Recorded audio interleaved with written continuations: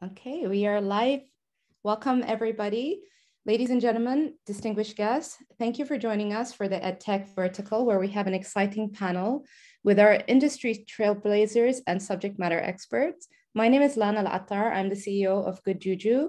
It's a digital experience agency, and I'll be your moderator for the session. I'd love to introduce you to my fellow panelists for the EdTech session. We have with us today Dr. Sheikha bint Abdullah Al Khalifa, who is the director of eLearning Center at the University of Bahrain. That is our national university. She both leads the teams and plays an active role in managing the digital transformation process throughout the whole COVID-19 pandemic. We have Sheikha Latifa Al Khalifa, who is a social edupreneur. I love that. STEAM education advocate, co-founder and CEO of Clever Play, which is a multi-award-winning purpose-driven startup. Very excited to have you. And we have Ms. Shireen Yacoub, the CEO of Edraak, which is an initiative of Queen Rania Foundation. Edraak is the Arab world's leading open online education platform. I am subscribed to you. And finally, we have Ms. Ameera Al-Qubaiti, which is a co-founder of AlRawi Media. And AlRawi is an innovative and award-winning audiobook application specialized in Arabic books. I am also subscribed to. I'm very excited to have this panel, and I would love to start off with a really interesting statistic that I found online. Did you know that according to the Global EdTech Market Report in 2021, it predicts that the global EdTech market was valued around $85 billion in just 2021. And that is expected to reach approximately $218 billion in 2027. That being said, those are big numbers. I'm sure you'll agree that we're in for an interesting session, and so we begin. All right, so this question is for Dr. Sheikha Al Khalifa and Sheikha Latifa. A year and a half into the pandemic, what lessons were learned from the quick response? And how has that restructured long-term strategies for educational resilience? Dr. Sheikha. Thank you, Lana. I think I'll go back to the statistic that you've just mentioned about the market share of the EdTech, basically now in the pandemic and how it changed throughout the pandemic. I'll just briefly say that the game has tremendously changed from 2019 to 2020. I remember in 2019, we were meeting with EdTech companies to basically use their services for the university back then. And we wanted to scale up and increase our usage from 400 classes being online to 1,000 classes being online. Little did we know that within 1 year, we would have to go completely online within 2 weeks. So the game changed from them coming to us offering their services. It became us institutions going to EdTech companies, begging for their services because we couldn't operate without them. So yes, I do agree there's a huge game change in the EdTech sector. I would think back to your question, the most important two things that we need to pay attention to and lessons learned from this is, first of all, to have a very strong infrastructure. Because without an infrastructure in place that enables us to basically operate our contingency plan in case of whether natural disasters or health disasters like we had with the COVID, simply education cannot happen. So the number one most important thing that we have learned that we have to really invest in infrastructure. Before the pandemic, investing in EdTech and in infrastructure that allows us to do that was voluntarily. And if we had it, was okay, it's a plus. If we didn't have it, that's still okay. We can still teach on campus and continue our processes. But we understand that times come when if you don't have the right infrastructure, simply put, there will be no education. So that's something that we need to pay attention to. I'll leave the floor for Sheikha Latifa to perhaps maybe give her insight on this. Sure. Thank you very much. And I'm very excited to be here. I think you pretty much segued really nicely to build on what you've said, because I completely agree with everything that you've said. I think the reality is this, right? We're talking about nearly 1.6 billion children and youth being completely disrupted from education due to COVID in 2020 and 2021. Now, the plus point is that, COVID really shook that belief that we had previously about education, really showcasing that learning can occur anywhere, at any time, and that education systems are not too heavy to move at all, in retrospect. So I think that in and of itself, I think is a fantastic, wake up call for everyone, that, hey, by the way, like this thing that we thought that is never going to change, or that might just incrementally progress over time, that it actually was able to very, very quickly. So that's the first thing. The second thing, though, is that we definitely need to build on this momentum. It's not enough for us to say that this has happened and to stop here. We need to build on the momentum that has already, that has already started, and we need to accelerate it and drive education into a new and better normal. So if I were to put pinpoint my three, let's say, top takeaways from COVID, and I'm looking at it primarily from, private, we're a private startup, as you said, we're a small private company. And so the way that I would look at this is in three lessons, so to speak. The first one, as I mentioned, that, education is actually not too heavy to move at all. So we learned that it can actually happen. It can move online. And it took, as, Shafai said, literally weeks, not months and years. So that's the first thing. The second one I would say is that, deep global disruption emphasizes the need for greater resilience. And by this, I mean, we do need to build on this infrastructure to be able to actually build for it, for generations to come, for the future. And what's important about this is that the only way that you actually have a proper infrastructure, or let's say a resilient system, is that it will give you an opportunity to go ahead and disrupt. Without it, you won't be able to. The last one is really my favorite takeaway of COVID 2020, 2021, 2022. We're still in this, so hopefully we're looking for brighter days ahead. But what came is maybe a surprise to many. For me, it was a fantastic learning opportunity, and that learning in and of itself is a relational and social process. So what we realized with COVID is that, at the end of the day, regardless of whether you are learning in a classroom or you're learning at home, learning happens everywhere. And so in a way, we have transformed education away from just, your typical, classrooms and walls into learning spaces everywhere. It's about, building that mindset. It's about transforming learning spaces to, making sure that education and learning is all around us. So those are my three big takeaways from COVID. I absolutely love that. It segues perfectly into my next question. All right, so learning happens everywhere now, because I guess it has happened that way before in the past, but now more obviously so, and more structured. So I will be asking, I'm curious to know, how have the workplace's view of skills acquired online post-pandemic changed? And if there are any advantages to online credentials? Let's start off with Shireen. Thank you, Lana. Very happy to be with the distinguished panelists here and yourself. This is such a timely and relevant topic to discuss. And I'm very happy to see all these women engaged in this ecosystem. And I can't admire enough Latifa's shirt, "The future is female," pretty much reflects the ethos of the forum that brings us together. So back to your question, Lana, I think that, we've already been seeing some acceleration in the digital disruptions that happened, but with the pandemic, with COVID-19, we're now looking at double disruption, right?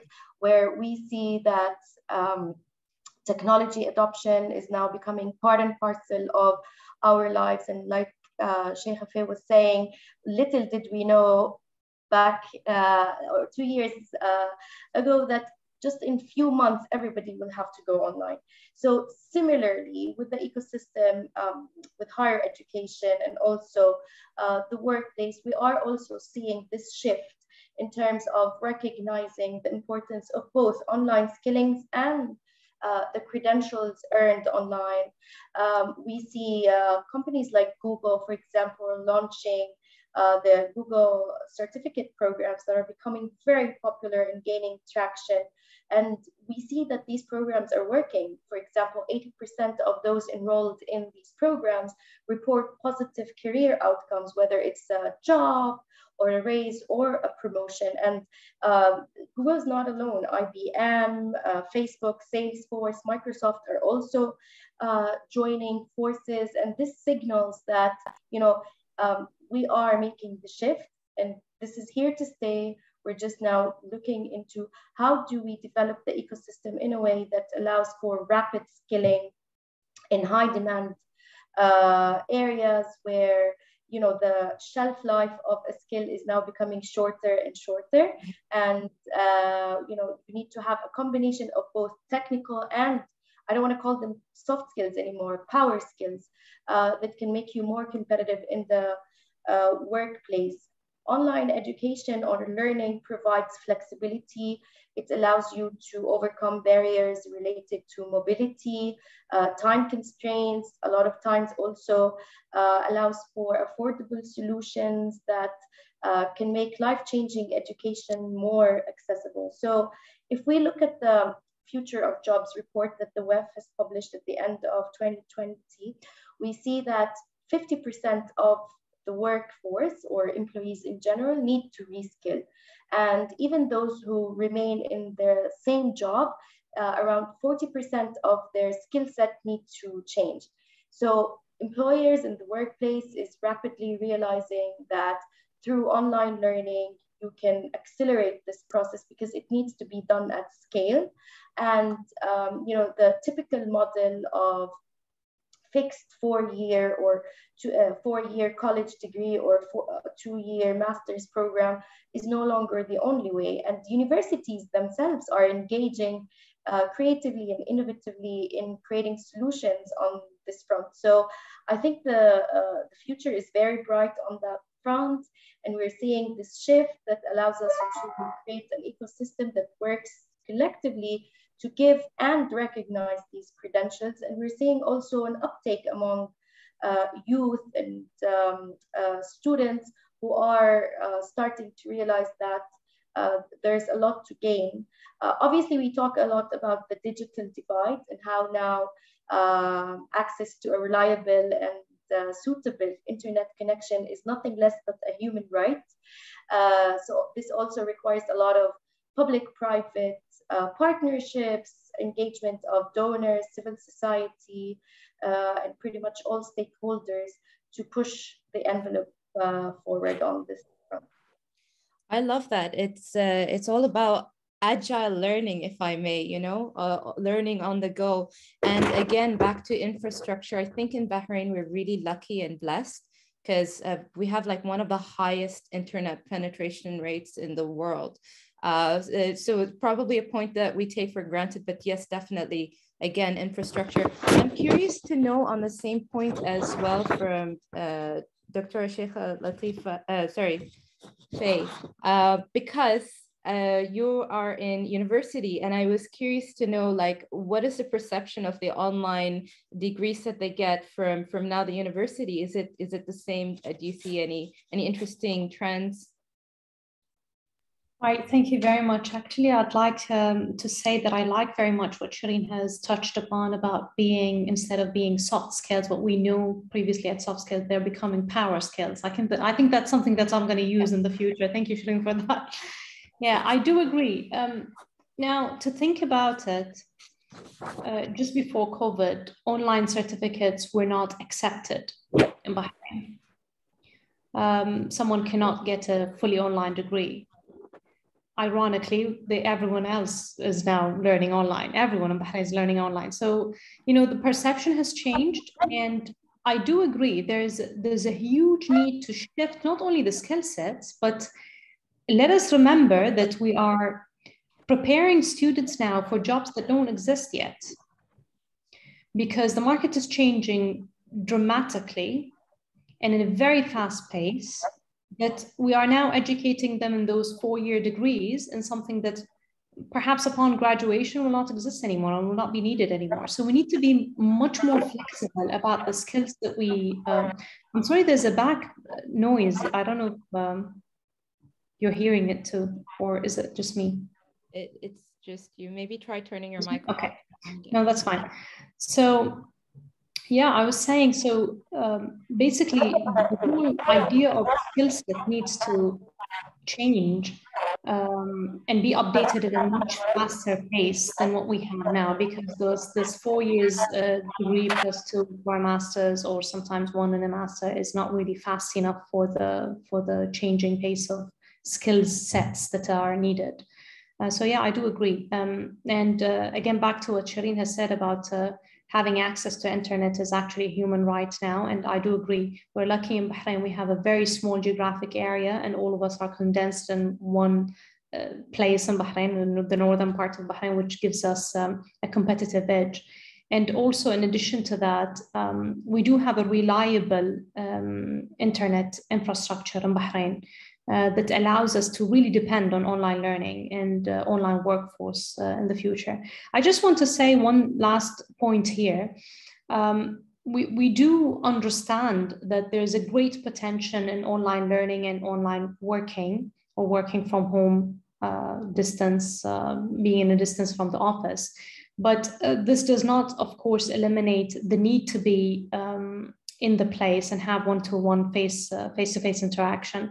Perhaps maybe Sheikh Latifa could add more to that, but I've seen lately basically that a lot of people are suffering from being distant for so long from the workplace. So I think the future is not really to depend on online learning or online workforce forever or completely, is to really have that flexibility that we have seen with introducing work from home scenarios and introducing online learning. So I think the future is hybrid rather than in one of the others. And this is the takeaway from COVID. This is what we're learning, that we need to be more flexible, we need to be much faster in adopting, and we need to be hybrid in the nature of the work that we do.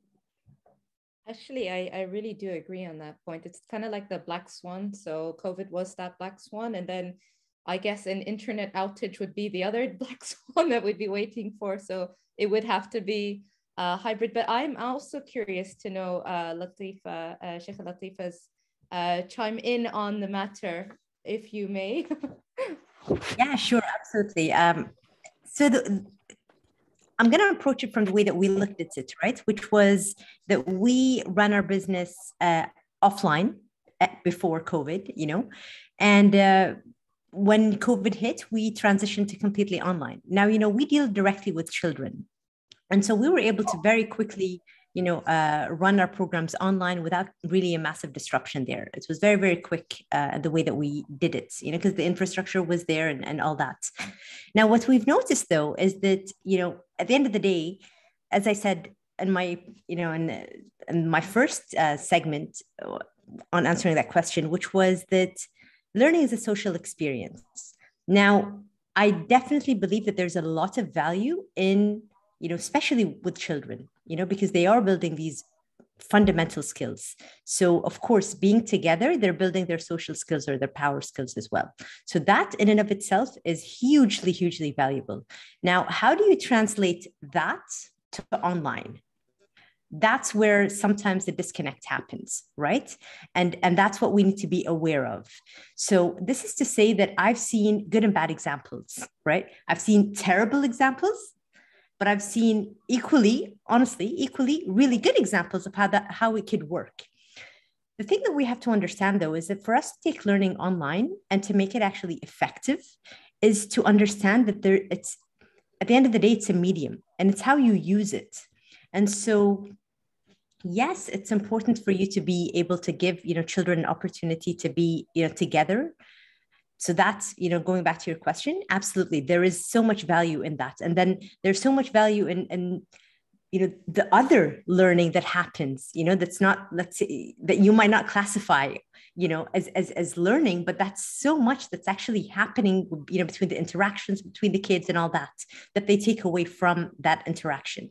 But as I said, there is so much value in online done right.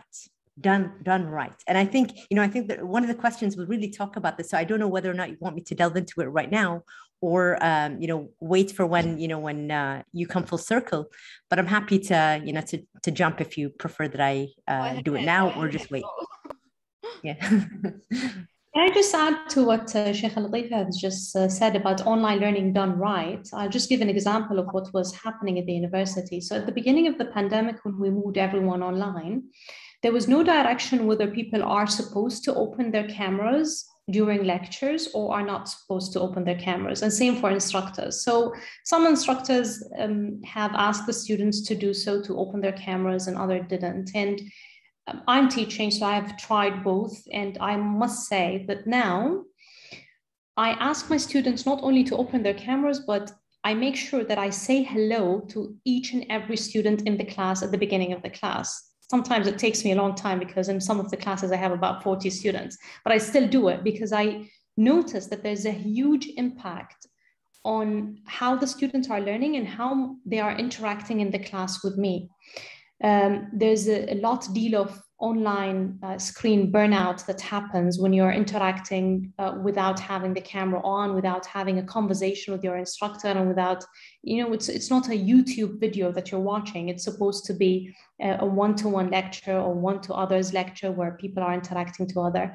One of the great challenges, I'll add to what Sheikh Latifa has said, to how to move on-site to online, is students interacting together. We tend to do that with breakout groups and so on, but it's absolutely different than actually just turning your head and talking to the colleague next to you. You can do that while the teacher is talking in normal classes, but you can't really do that online, which is really a challenge. So I would still believe that there are aspects of physical present on-campus learning that cannot be compensated online. But online learning and online work in that sense is also important because it shows us that in scenarios where we cannot be in the office, things do not stop. So it is a great tool for continuity in cases like such are the circumstances that we're going through now. Sorry if I've taken so long. I just wanted to add.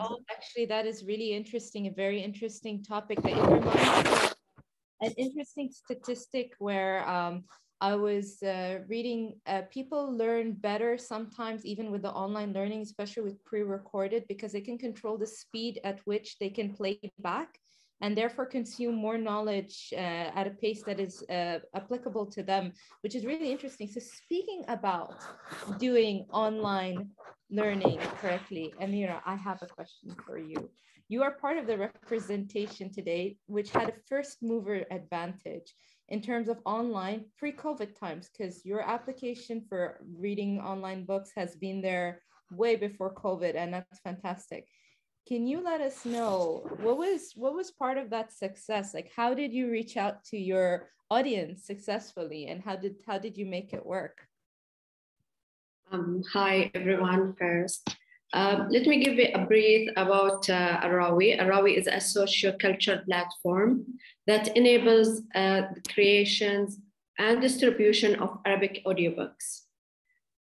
We made our research and we see that there is a 420 million Arabic speakers. So since the beginning, AlRawi teams works to make sure that every individuals can access this knowledge through AlRawi, everywhere, anywhere, just as simple as click the button. We make sure that it is easy to be accessed. We worked with our strategic partners to create and distribute this knowledge. We're on board of Emirates Airline and Gulf Airline before the pandemic, and we were also on other channels. Through COVID, of course, we stopped because the airline stopped. So we tried to distribute through other channels. Also, people start to looking and start using the internet and looking for books. So we were in YouTube. We bought a lot of books on YouTube for free. So we have a lot of audience come through a YouTube channels. Also, we worked with our partner, Mohammed bin Rashid Al Maktoum Foundation and Abu Dhabi Culture and Tourism to give the audience and the individuals free access to our library for 3 months in 2020. It was from April to July. So we had a rush also from that. We also worked with Arab Youth Center in Emirate, which they distribute free subscriptions to youth from 15 to 35 ages. And that's it. With our partnerships, we access and people start using the internet through the pandemic. That's amazing. I mean, I remember when I read the news about getting the contract on Emirates, I was so happy and so impressed. I was already a very big fan of your product, a Bahraini startup that had that much potential and that many books in Arabic, which I occasionally used to try and improve my own. So partnerships is everything, but also an interesting flip on the pandemic where you're partners with the airline industry, but then with the pandemic, that's interesting. But I'm glad that you've come full circle and partnered with other people. So fantastic. Yes. I forgot to mention that we are now on Sudan through different channel than AlRawi, but because they don't have access to credit cards and this thing, so we contribute with different channel there to distribute the books there. That's interesting, actually. Again, coming back to having the right infrastructure in order to facilitate that kind of learning. Has that been challenging, or has the reception been good in Sudan? Very good. Actually, we have 90 countries subscribed to our to AlRawi. That's fantastic. Great. I think some might say AlRawi was there before the podcast boom here in the region, if I'm not mistaken. Yes. And I sometimes hear like references, to it, which is really interesting. So pleasure. Thank you so much. I'm going to go back to infrastructure. And I know we've touched base on this, but I wanted to just have a final chime in, if I may, on how resilient the current education system is if it moves online completely. Because I think, is a university still practicing semi-hybrid, or is it totally online? Dr. Yes, well, I was hoping everyone would come back to the campus so that, a little bit of burden will be lifted from my shoulders. But unfortunately, we had the Omicron variant and everyone went back online. So things are still online at the university for the majority of the classes. So yeah, I'd think, let me just comment on that infrastructure part, Lana. I think infrastructure is not only the physical infrastructure, or what we mean by infrastructure in the technology sense, but also social infrastructure, which I mean, our faculty and students being adaptable to change and having the skills to actually teach online and learn online.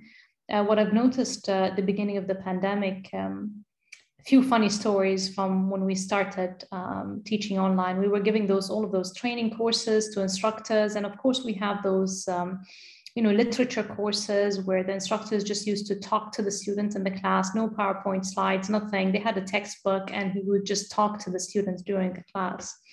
So suddenly they had to come online and use the tools and use all of the functions in the computer. And we have different generations of full professors at the university, and some of them are just used to, whiteboard or chalkboard, where to present to students and to explain things. And things were pretty tough. In one of the training sessions, one of the professors said to us, "I'm still trying to turn on my computer.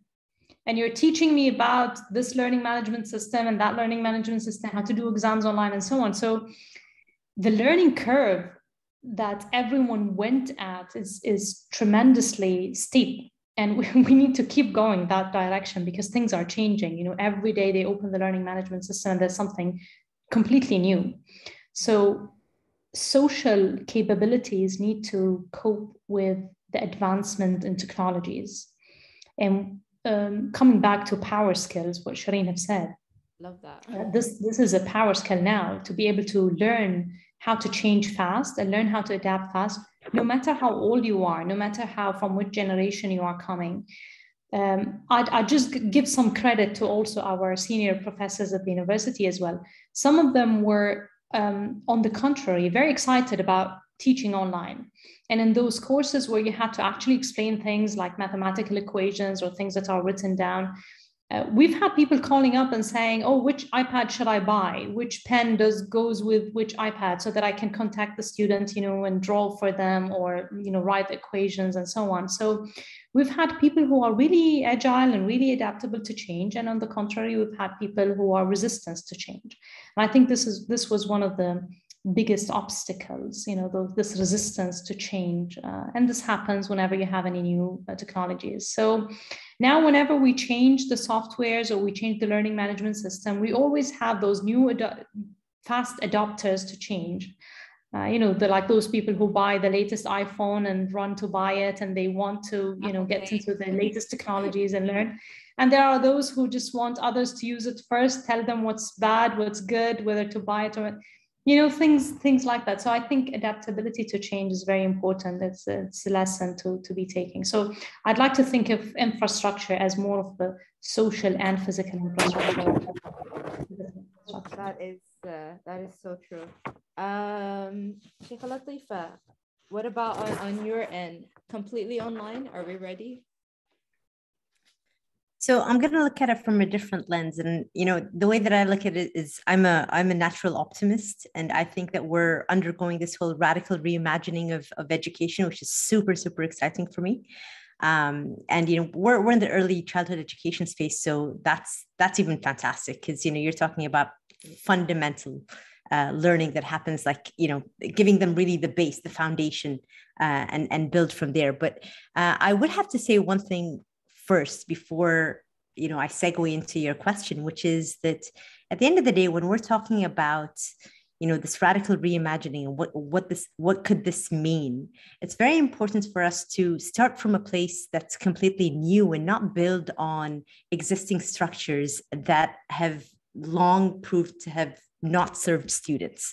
I think that's really, really important, because what ends up happening usually is you say, all right, well, what do we currently have and how can we make it better? So instead of, you know, building on what is already existing, it's actually, you know, it's more effective.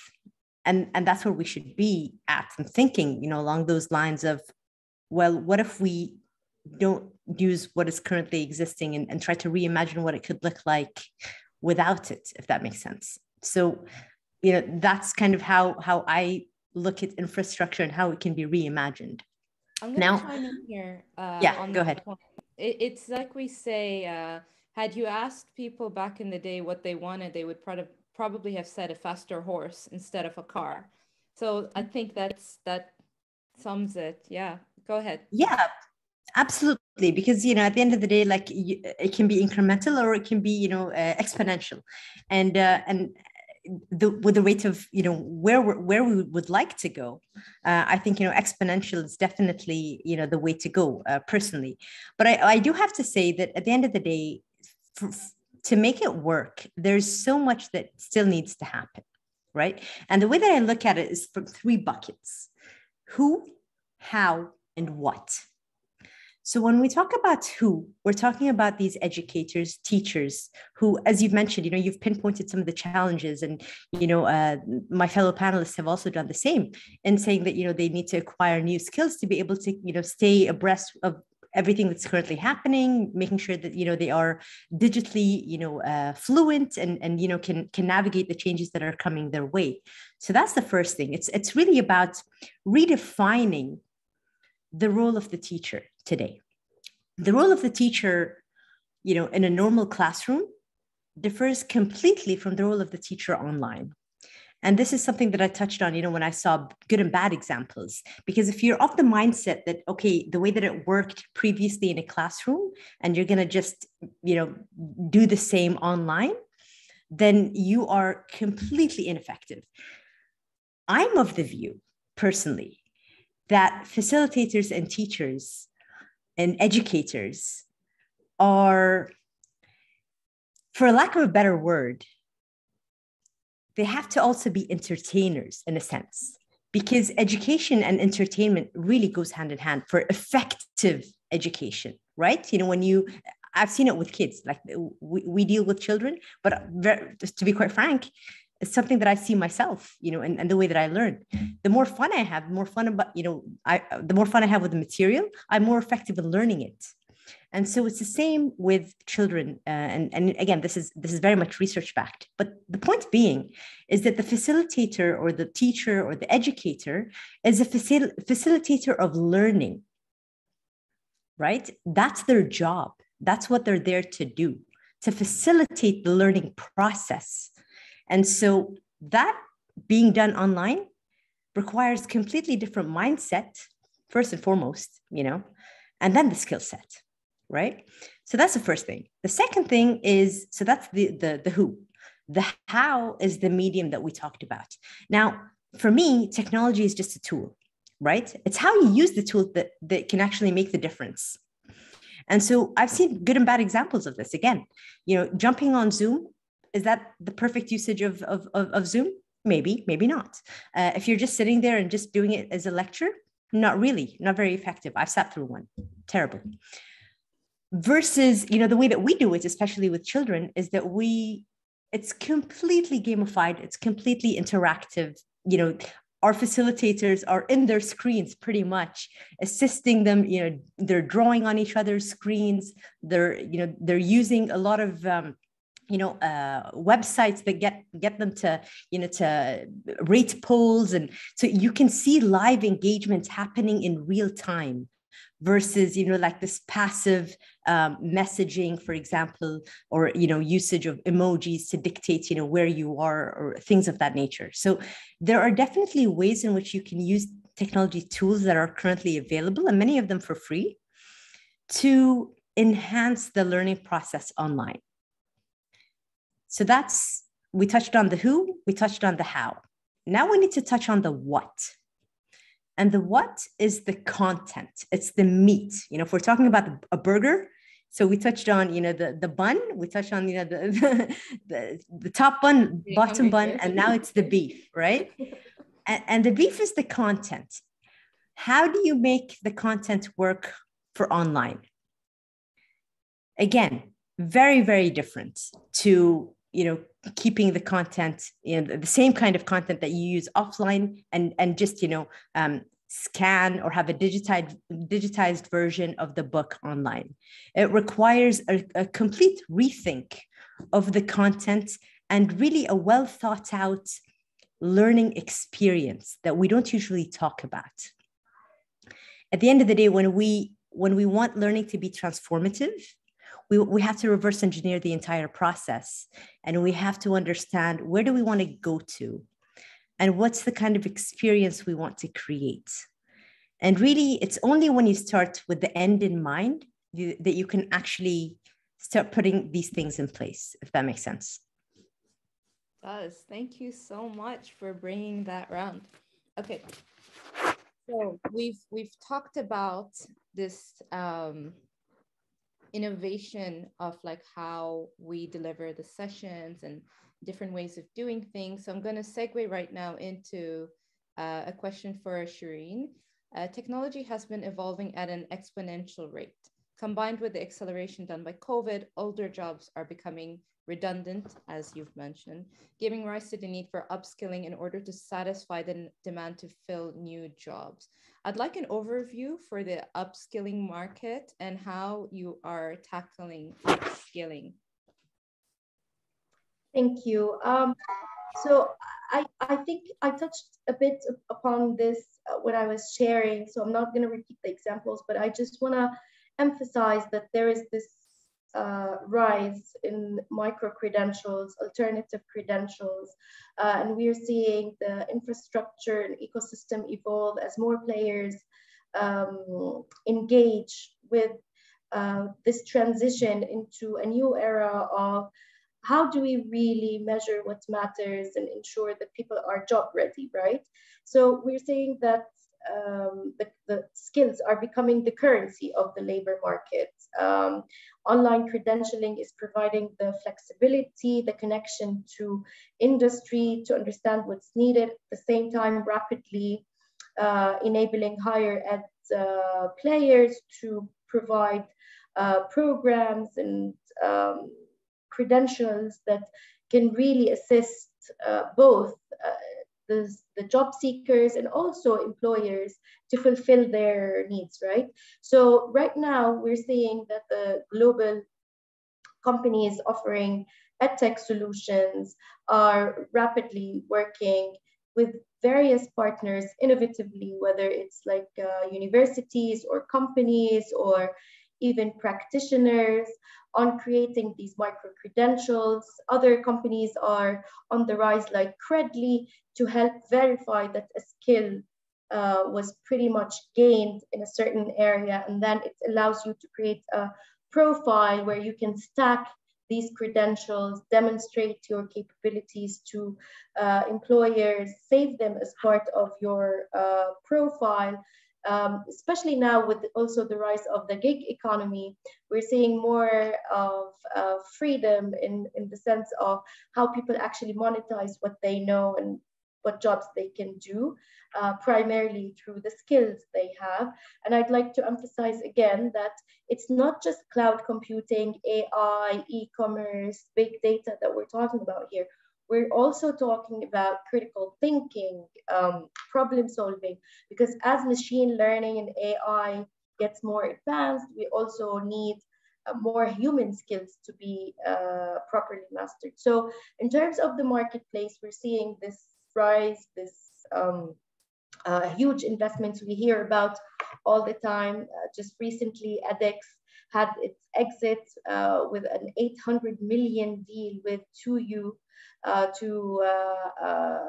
That was really like a monumental moment for the EdTech space. So for us, for example, at Edraak, as we start building more and more skilling programs online, what is it that we're trying to do? We're trying to map out the needs that are marked by the industry.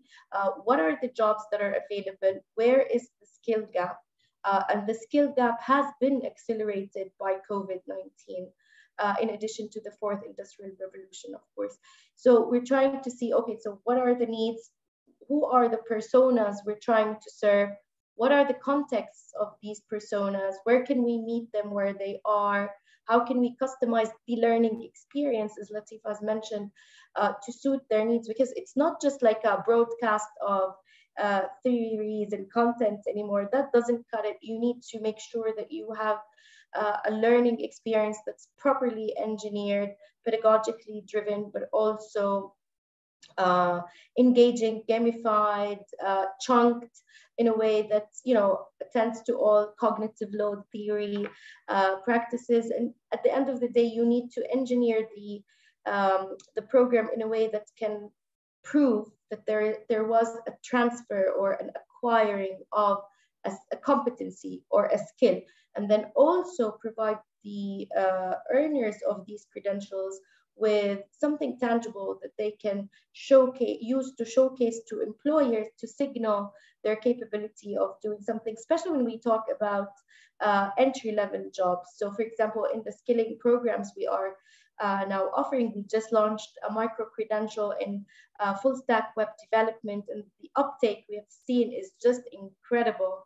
I mean, within 3 days, we had around 10,000 applications, which signals how hungry and ready Arab youth are for such opportunities, especially when they are delivered online.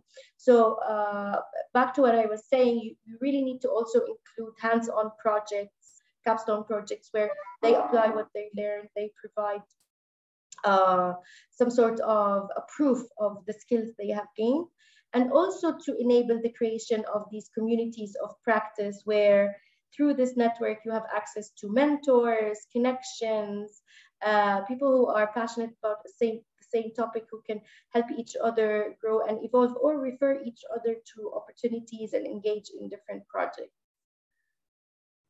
Absolutely. I totally agree. I think we had this discussion, I think a couple of days ago, where we were saying that I had actually learned all my programming online through similar programs to Edraak. So I do full stack development. And then again, seconding your point on community, I also do run the largest tech community in Bahrain with 2,800 developers, the Google Developer Group MENA. Community is so important when it comes to the assimilation of like information. And I'm curious to know, is that the same in the other, subsectors, Latifa, Sheikha Faye, and Ameera? Do you feel the same way when it comes to communities? We can start with Sheikha Faye. Yes, of course. I think it's the same in all aspects. Talking about micro-credentials, even the ability to back to teaching online and the difference between teaching online and teaching on site.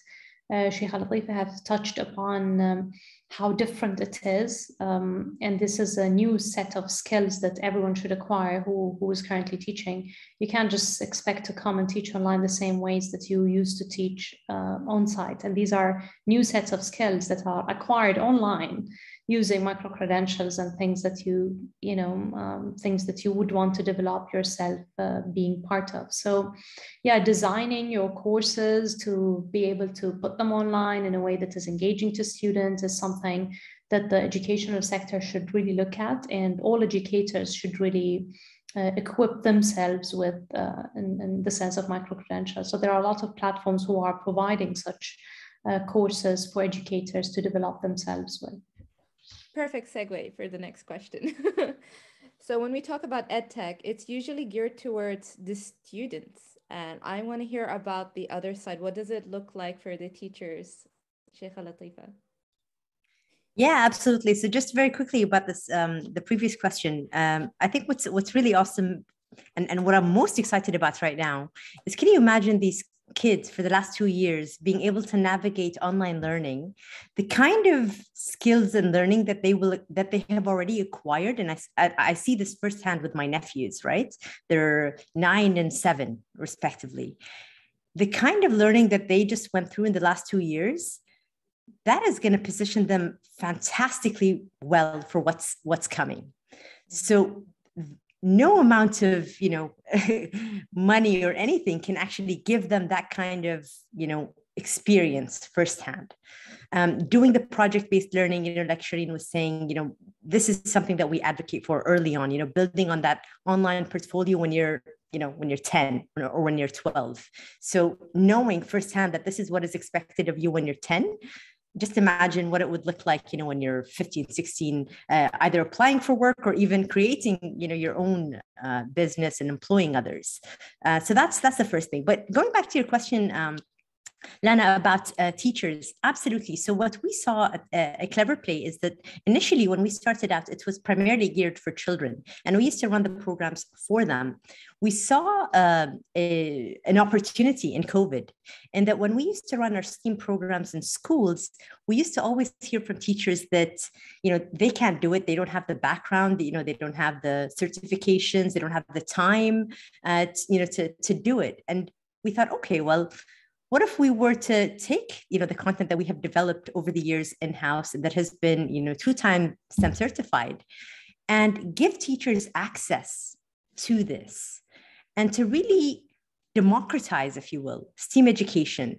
Because as Shireen was saying, we're talking about, the non-visible skills, critical thinking, problem solving, problem finding, curiosity, imagination, creativity, these kinds of skills that regardless of what you end up doing in your life are going to be, valuable life skills that will for sure give you that competitive advantage over robots any day, right? So that's really, really important.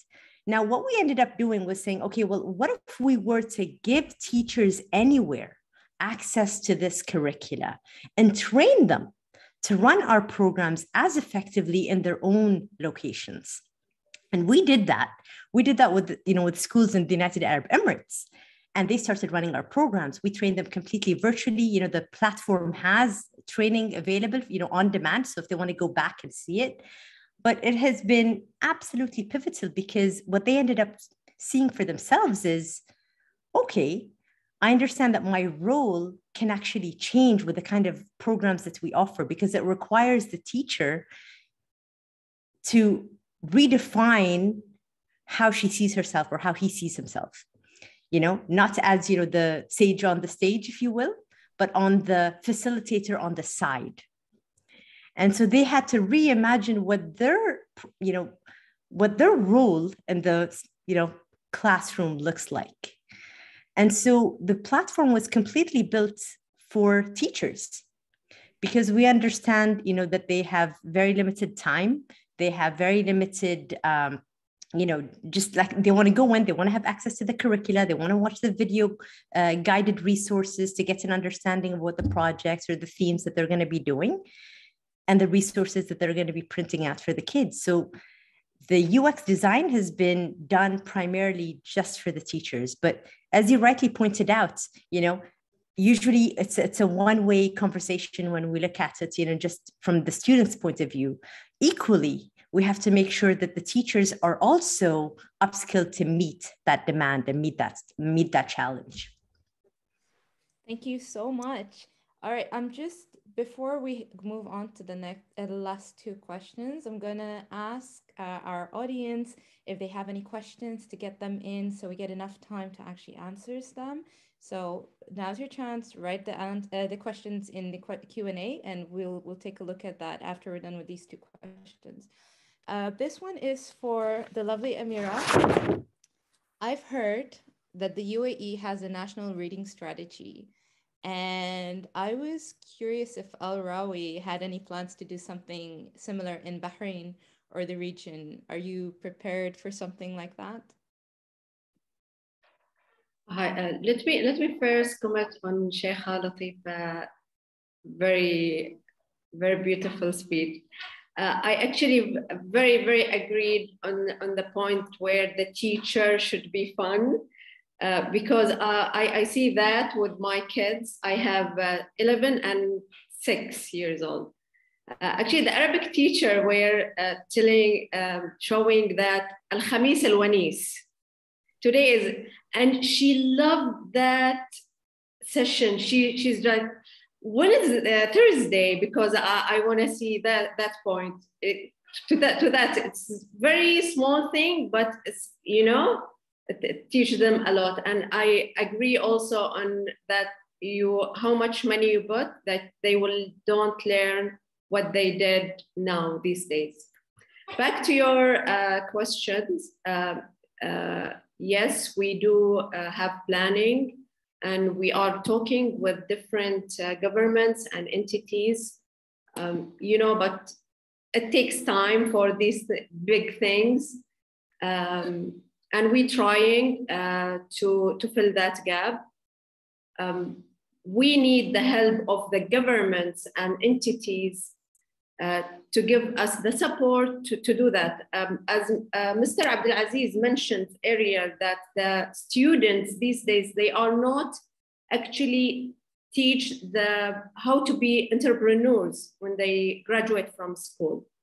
We have in AlRawi 15 minutes books, the bestseller summary of books that they teach these students how to market their products, for example, or how to make a simple finance program to start your thing. So when we do all together with that thing, I guess it will be something big. It will help the publicity of reading and educating in the same time. Inshallah, I hope so. This is a big conference, so maybe someone hears your call to action. And one teaser, we are working now with one of the GCC. We are not allowed to say which country. For a big thing, it will be on the roads and everywhere, inshallah. Soon it will launch. All right, okay. Last question down the line. There is an interesting law called Ameera's law, and it says, and I love this, we overestimate the impact of technology in the short term, so overestimating it in the now, and we underestimate it, the effect of it in the long run. So I'm curious to know, what technologies are you excited about that might revolutionize or game changer the EdTech sector in your specific sub-industry? Shireen, would you like to go first?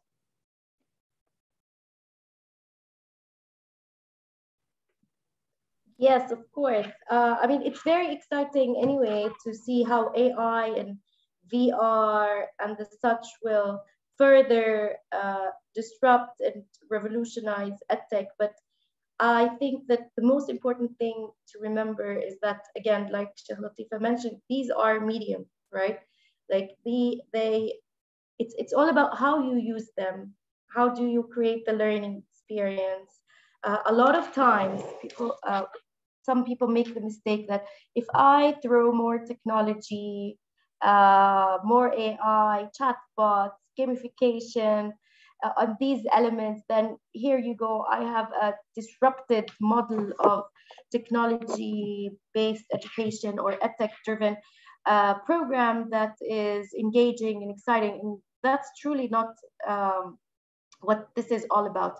The effectiveness and efficiency of an EdTech program lies in how it serves the needs of its learners, leveraging technology. So I'm all for thinking about learning engineering, cognitive science, psychology. How do you bring all of these together when you are using technology, and keeping in mind the stakeholders you have? So for example, even though I run an online learning platform, I do not always advocate that, you know, online education is the silver bullet for all education challenges we have, or that across the board, 100% online learning is always what's needed. Sometimes you do need to have that in-person component or a blended approach when you're talking about, for example, K-12, because we know that the psychosocial aspect of the experience matters a lot. So, I mean, there's no one size fits all, and the innovation and let's say creativity in how we use technology to deliver engaging learning experiences is all about the choices we make in bringing together these different elements and leveraging what we have. But for sure, going back to the specific question about technology itself, I think with the rapid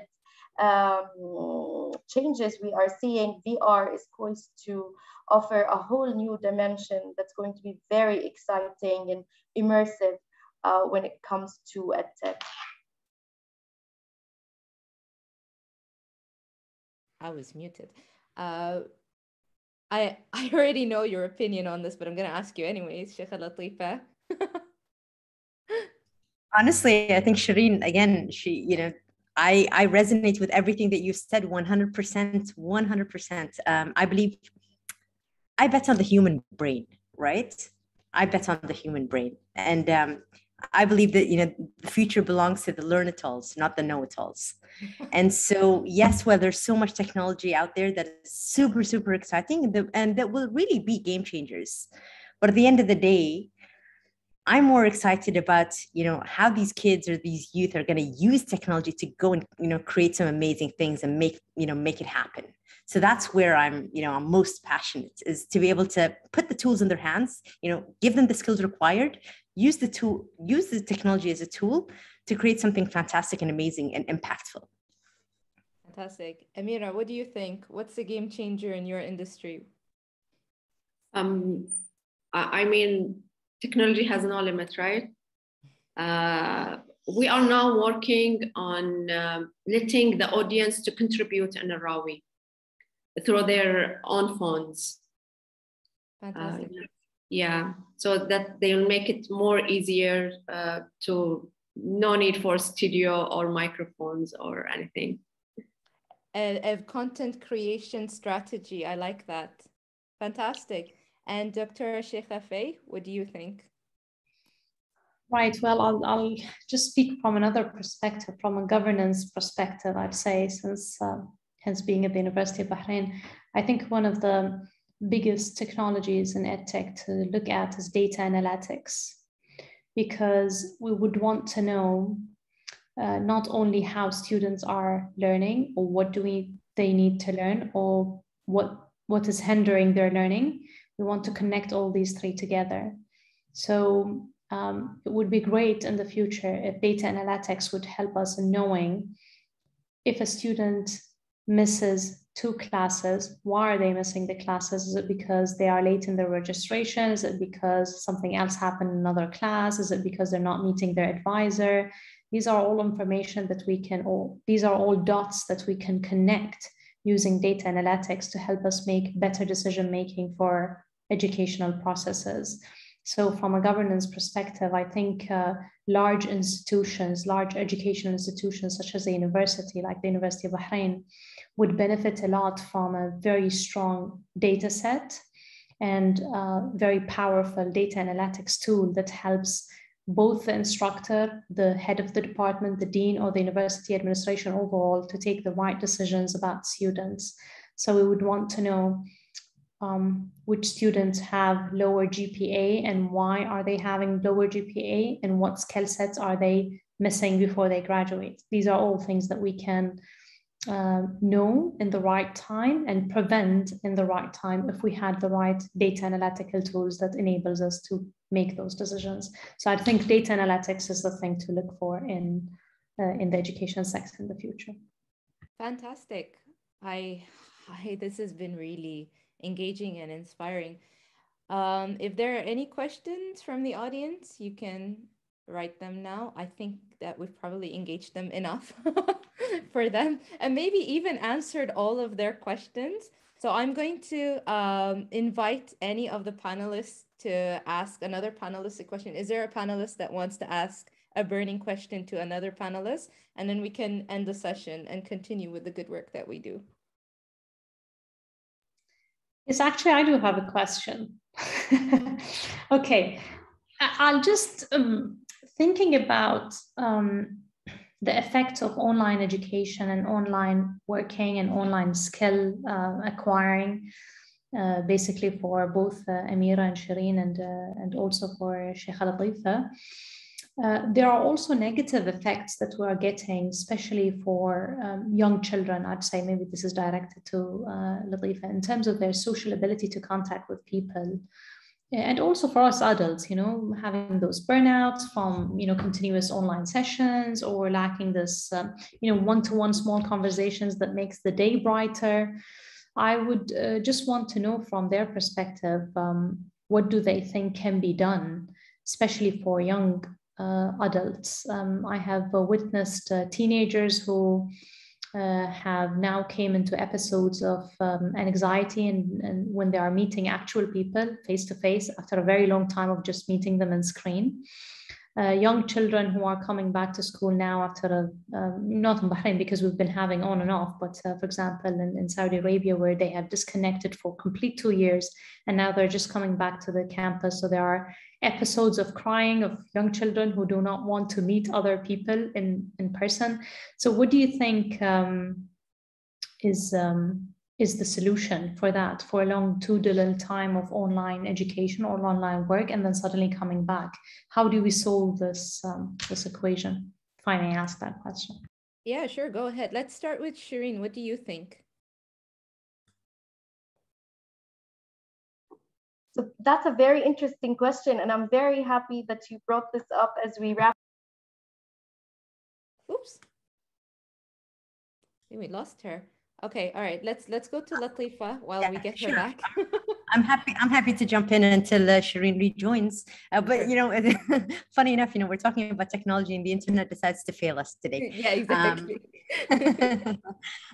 But yeah, I mean, again, this is something very, very important, and it goes back to social emotional learning and social emotional being, and that's schools right now. There, many of the schools have prioritized this, to understand that especially for children, it's very, very important for you to understand that yes, it is very tough for them to navigate the online world, which is completely different to in person. I remember when we first started doing online learning, one of my nephews, he was 4 at the time, and when we said, hey, by the way, you're starting, he was supposed to join KG, and he did it online. So that was his first experience of school, was online. And so he was like, that's not school, that's a computer, that's a screen.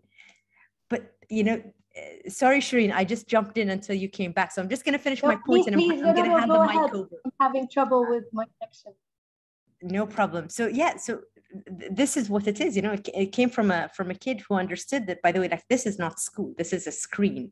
But to your point, I think we have to prioritize social emotional connections and learning, because at the end of the day, it's a huge component of learning and the effectiveness of learning. If that in and of itself is not plugged in, then how can you possibly make sure that everything else is taken care of as well? So prioritizing that is really important. And then also for moms out there who have children that may be facing these kinds of things, I would say just making sure that you're also doing everything in moderation, right? So making sure that they do have time to do things outside of just screen time.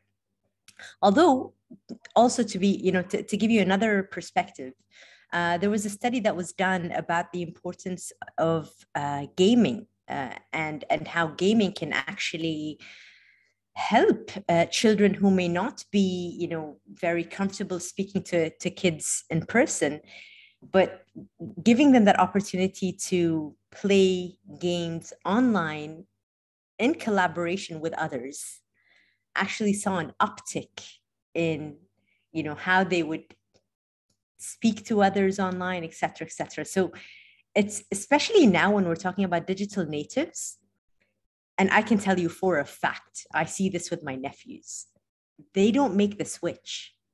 They everything for them is online and in person is more or less the same. So if they're connected with someone online, they don't consider them as their online friend. They just consider them as their friend.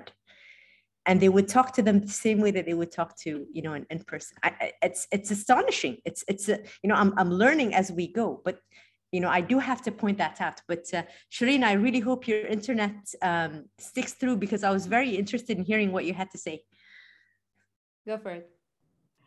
Thank you so much. So my experience has been with kids, obviously, as a mom. And I've seen that there's this tension when it comes to screen time, that, if I'm doing online learning, then I can't watch my half an hour of YouTube or TV. And it's kind of, for them, depressing. And also there's this fatigue from the presence in the online class, because day in, day out, they're just seeing reflections on the screen, right? They're missing this connection, playing with their friends. So I did see the effect on, for example, my son, on how months later, at the beginning, he was very excited. He would stay in his PJs. It was cool. But then, months later, he started missing that connection. And when we started doing the rotation, I felt that this was like the sweet spot where we are keeping safe, but at the same time also creating these opportunities where they are engaging. There's a lot of research that's coming out now about the effectiveness of, if you read a book or you read online, processing, how does it happen, retention, comprehension, and the effect of engaging with the screen all the time. For adult learners where I'm more exposed to when it comes to my work, I can also say that they have seen a great opportunity during the pandemic to use their time wisely by going to online learning. And because it's informal learning, you don't have to do it within a certain framework and you have the flexibility. It was less of an effect on their mental health and the way they were interacting with our programs. But we all hear it about the Zoom fatigue, about even in the workplaces, the need to connect with your peers and your colleagues to forge these personal connections. And that's why, going back to what Sheikh Afay was saying, do you ask people to actually turn on the camera or not? One side of you wants to respect privacy, but the other, you're saying remote work is here to stay, and it's really awkward to speak to a screen or see your reflection on the screen. It doesn't really, and nonverbal cues and communication is very critical. It makes a lot of difference. So I think these are all new norms that we are adjusting to, and they are slowly becoming the new normal, and we're figuring out what works and what doesn't. But I think that it's all about not trying to replicate what we do traditionally and just replace that component of the lecture with broadcasting a speaker who shares things. It's more about like what Sheikh Latifa was saying, but how do you facilitate an engaging learning experience? And honestly, any education system is just as good as its teachers. So they play an important role while putting the learner at the center of the learning process, but it's also the educator who is the orchestrator of this entire learning experience. Beautiful. And finally, the last question of the day again, Ameera, what do you think for Dr. Sheikh Faye? I'm sorry, get confused. Too many.